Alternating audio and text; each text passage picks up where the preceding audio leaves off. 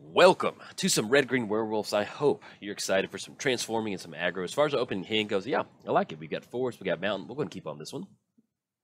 And then we do have Domri Raid to hopefully kind of maybe fight and keep Krenko off the battlefield. All we need is a little bit more land or ramp or something like that.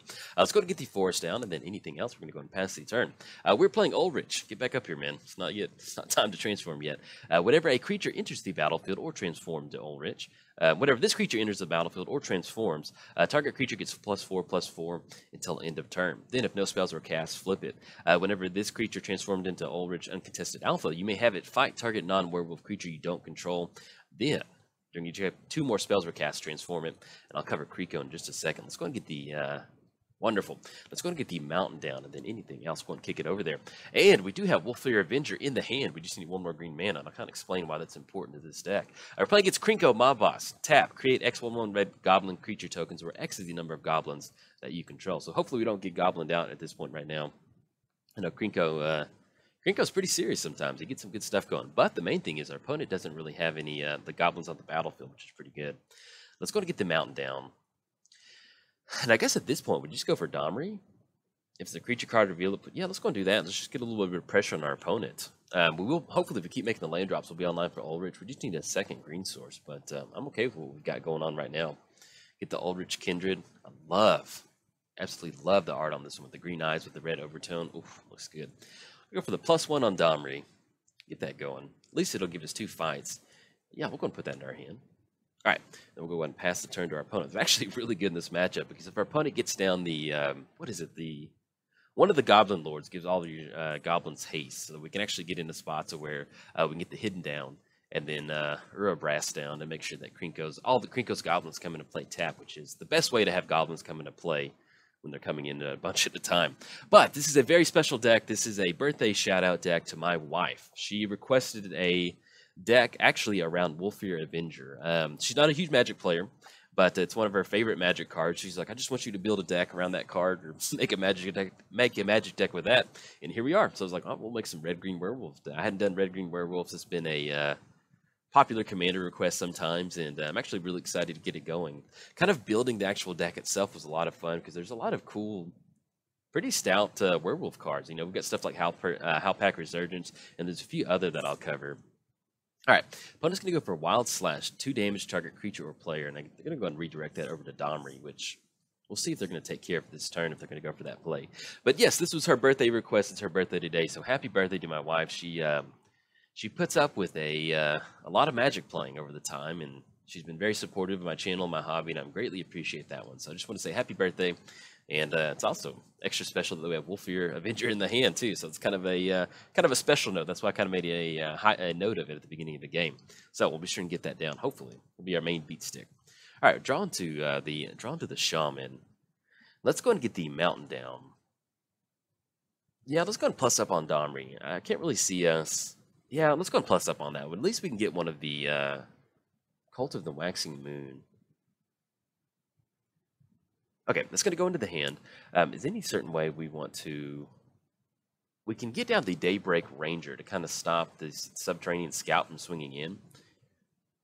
That's what we're going to go for. Or we do have the Ulrich Kindred to get down. I think if we're going to go for anything, let's go and get the Kindred down. That way we can protect the Domri. I think I like that. It's going to be 1, 2, 3.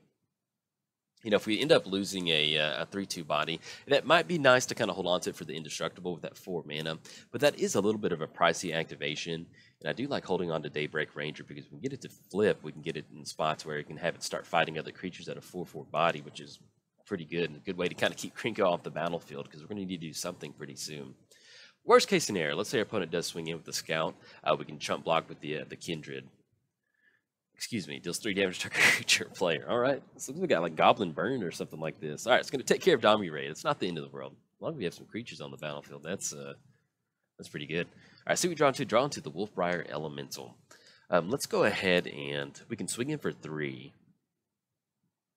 I think I like that. Yeah, let's go and swing in for 3. Let's go and do that. That's going to be a wolf. I was trying to figure if we want to go for the Howlpack. No, let's get another body on the battlefield. Let's go for the Daybreak Ranger. I like that. It's going to swing in for 3. It's going to put our opponent down to 27. And then we'll just keep our fingers crossed for a second green source. 1, 2. Get down the Daybreak Ranger. And then anything else, we're just going to go and pass turn to our opponent. But yeah, as far as the deck goes, it's pretty straightforward build of just red-green werewolves. And like I said, there's a lot of good synergy in here. One of the definitely a good card in here is Wolfbriar Elemental. It is an elemental, but it's a great way to, let's say that we've just kind of exhausted a lot of our resources. We have a lot of mana. We've done a lot of ramping. With this elemental, we can just multi-kicker into a ton of wolves and really kind of get that going. And especially when you kind of throw in something like Howlpack Resurgence, almost just like another Wolf Lord right there. All right, opponent's going to get down Skirk Prospector. Now that is something that we definitely want to take care of, because if they can gain access to a lot of goblins, it's going to be pretty good. They can access some pretty good mana pretty quick. Let's see what we draw into. Draw into the Silver Fur Partisan. Okay, let's go ahead and do this. Target creature with flying. We're going to be able to get them to flip, and then we can do that during our upkeep if we're going to go for the Daybreak Ranger.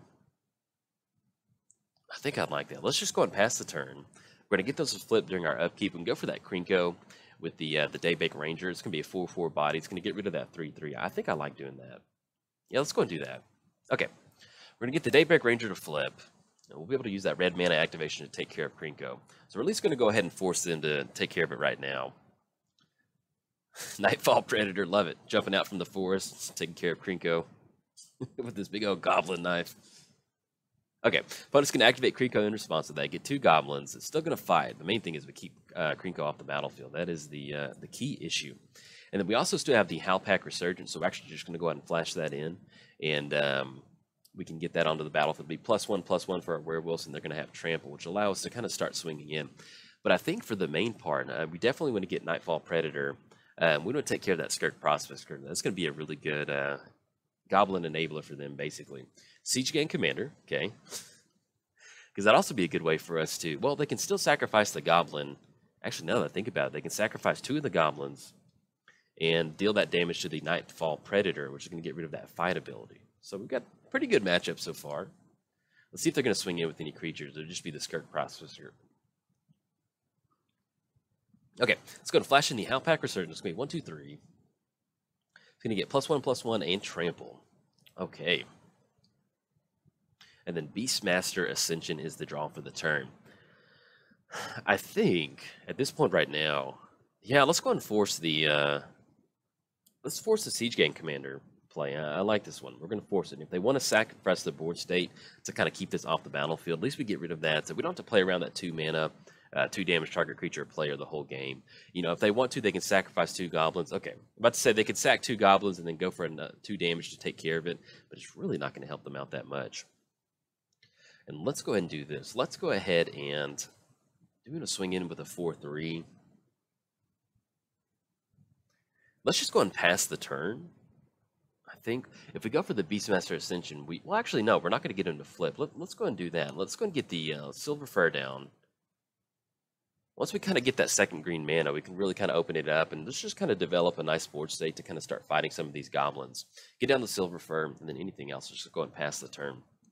Because we also get in the spots where if we get enough creatures going, we can get the Beastmaster Ascension online and get those attack counters going. Because really, the magic number for that is 7 or more. So we're looking at maybe 2 or 3 swing-ins, and we also have Urabrask in the hand too, so we can make sure that our creatures have haste and make sure that our opponent's goblins come into play tap. Let's get Krenko pop back up. But yeah, it's been fun throwing this deck together, and the funny story about Wolfbriar Avenger is that my wife, she doesn't play a ton of Magic, but we play randomly. I've built a few what I would consider just like bare bones, like tribal decks, like Rats versus Goblins. But for some reason, she had seen this card before. She's like, hey, what's that one card where the guy's got his arms up and he's like flexing? And I'm like, man, that could be anything. I was like, I'm trying to think of it. And so something we went back and forth on, trying to figure out what, there's one night where we sat down for like 30 minutes. Ooh, got the Erd down. We sat down for like 30 minutes, like going through my Magic Online collection, trying to figure out what card she was talking about. Could not find it. And then like flash forward a year, she just gotten off work. I was working on a deck tech or something, and she saw Wolfbriar pulled up like a mono green deck or something, or saw it on my in my collection. She's like, there it is, that card I was talking about a year ago. That's Wolfbriar. I was like, okay, very random, but just goes to show you that certain people like certain cards for certain reasons. And as a Magic player, it's an okay card, but yeah, to build a deck for her birthday with it, Pretty cool. I enjoy it. All right, but it's gonna be swinging in. That's gonna be it's gonna be 5. It's gonna be 15. Put us down to 15, which I think we're okay with that. Let's see if we can't get something on the back end. They got the Erd down. Worst case scenario, we can kind of start chump blocking if we get another drawn to cultivate. Oh, well, there we go. All right, let's go and tap out for green. 1, 2. We can do a little bit of chump blocking, kind of stop these goblins from coming across. Let's go double forest, double forest. One comes into play tapped. One's going to go to the hand. Let's go and make the land drop for the turn. And then I guess at this point, let's go and do this. Let's just go and pass the turn. We can at least chump block with the Nightfall Predator. We do have one more fight token. I mean, we can activate the Nightfall Predator on one of the things. That's going to be them swinging in for 12. If we want to trade on some of the other creatures, we can definitely do that. We'll see exactly how we can spread it out, though. But at least kind of getting into this holding pattern. We've got enough green mana now that we can finally get the Wolfbriar Elemental down, kind of kick it a couple times.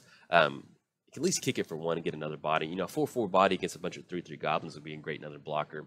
And then getting those wolf token downs will really help us kind of take advantage of the Howlpack Resurgence. And then we'll try and get down the Wolfear Avenger. But yeah, that was her one of her favorite magic cards. That's why I made the deck. All right, Poe's going to get down Krenko. And it's not going to have haste at this point right now. We also have Cult of the Moon in the hand. So whenever a permanent you control transform into a non-human creature, you get a 2/2 wolf token. So if we get in the spots where we get a few more of the werewolf tokens creatures onto the battlefield, I was doing a little bit of play testing and I had Cult down, and when you flip like 3 or 4 of those, and then you get a bunch of wolf tokens for your trouble, ooh, feels pretty good. All right, let's see if our opponent's going to swing in or not. Looks like they're not. And then I guess at this point we'll just go and go for the Nightfall Predator on Krenko. Get rid of Krenko out of here. Get out of here, buddy. Sorry, Krenko. We enjoy you, but we need to get the goblins off the battlefield. All right. And then we draw into Ancient Tomb. Let's go and get the Ancient Tomb down. Okay. Any certain way we want to sequence this. So we can get down the Hidden. Now, as far as the Wolfbriar Elemental, that's just going to be 1. Let's just kind of keep developing our board state. I think I like that. Let's go for the Avenger. It's going to have Flash. We can actually wait on that. Let's go for the Shaman. That's going to be 1, 2. We'll tap for 1 more green. If no spells were cast last turn, let's get that down. It's going to be 1, 2, 3, 4. We can go for the Beastmaster Ascension if we want to, but I think at this point, if we just simply need bodies swinging across. A 4/4 body. Yeah, we're not going to get a lot of wolves off this one. Yeah, I think I like that. Let's go for the Wolfbriar Elemental. We're going to go and cast that. It's going to be 1, 2, 3, 4. We get into spots where we can go for Wolfear Avenger. They'll have haste off the, because it's going to be 1, 2, 3, 4, 5, 6. Yeah, we can actually next turn go Urbrass, get that down. That's going to be 8. It's going to be 1, 2, 3, 4. And we don't want to push in at this point right now. So we'll just go ahead and hold off. Yeah, we get into spots where we can swing in. That's going to be 1, 2, 3, 4, 5, 6. We can get that going, and then we can follow it up with Ulrich, kind of give that a little bit of extra damage coming across to get that Beastmaster Ascension going if we want to get that down too. So, and that +5/+5, that really does add up pretty quick. But with the Cult of the Wax, there's a lot of really cool cards in here that kind of interact with the transform ability. In fact, we have Moonlight Hunt, which you can transform a creature and have it fight another creature.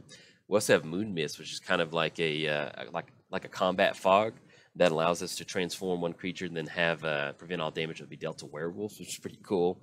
And then we have the Waxing Moon, which is transform 1, and then all your people get trampled. Sorry, I forgot what the word trample was for a second. Poe's going to get down Krenko, and then let's see what we're going to get going. It's the battle for Krenko on this one. I'm digging it. I want to keep him off the battlefield. Are drawn to Worldly Tutor.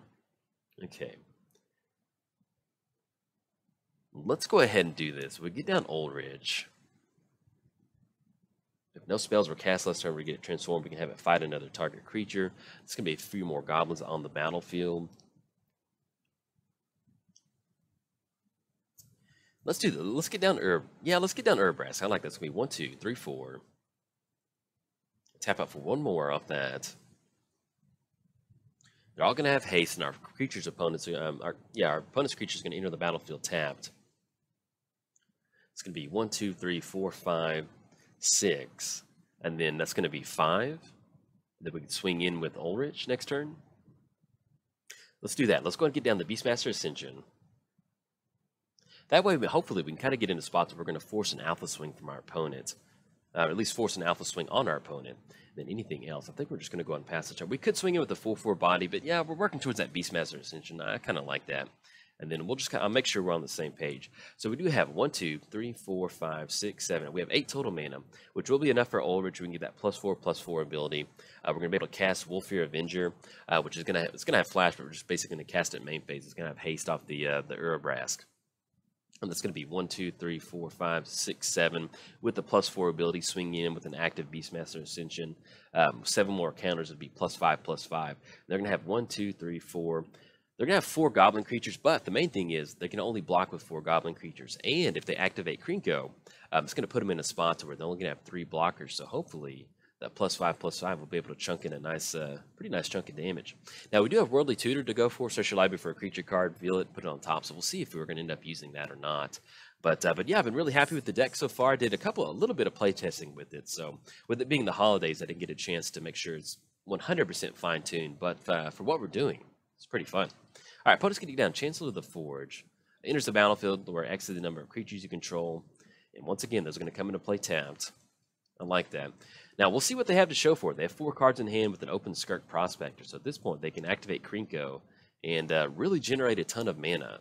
So we'll see what they're going to be able to do with it. And they did cast a spell off the Chancellor, so we're not going to see any flips from our from our werewolves. But that's one of the fun things is, there we go, get those goblins into play. And this is going to lead 2 body. Yeah, I think we're going to have a pretty good chunk of damage coming across. We'll see if we can't close it out on this one.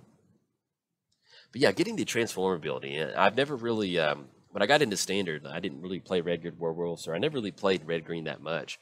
And so to actually build a deck with all of the werewolves is pretty cool. All right, opponent's sacking out some mana. Let's see what they're going for. Bogart Shenanigans. Another goblin you control is put in the graveyard. Deals 1 damage to target creature or player. Target player, excuse me.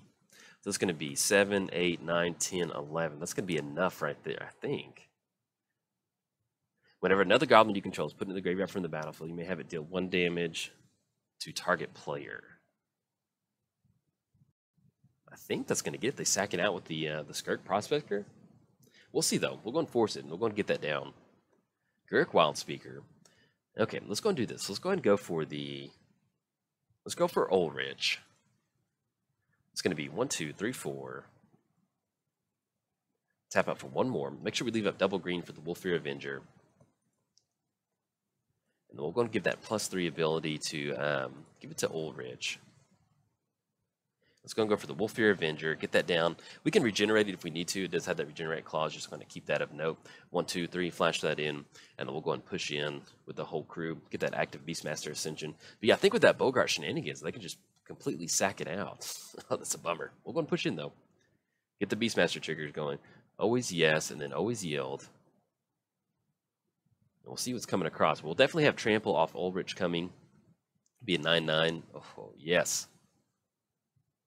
14/14. Oh, look at that board state. Okay, so I think if I'm correct with the Bogart Shenanigans, whenever a goblin you control is put into the graveyard from the battlefield, so they can sack the tokens, and I think that will still count towards the Shenanigans. I may be wrong though, but I think if they simply just sack it out with the Skirk Prospector, they might be able to get it. I may be wrong on that one, but look, our opponent's throwing the good game up. So if it is, I'll take it. I don't know.